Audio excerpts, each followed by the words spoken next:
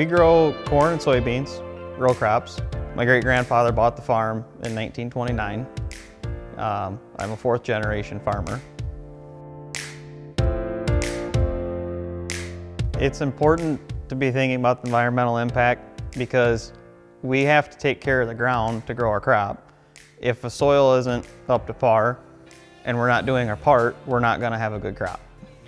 Using a nitrogen stabilizer such as Instinct, for me, I feel it's a good thing for the environment because you're not placing things out there that you don't want in the wrong places. To me, it's important using Instinct to keep the nitrogen where we want it. We're very close to a creek here, for one. A lot of fields are that way too. We don't want it going other places.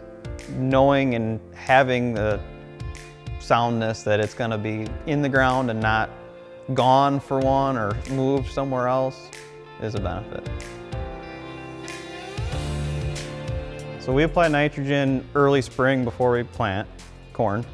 We knife it in with a 32 applicator and so that's why partially we use the Instinct to help stabilize and keep that there since we apply it so early.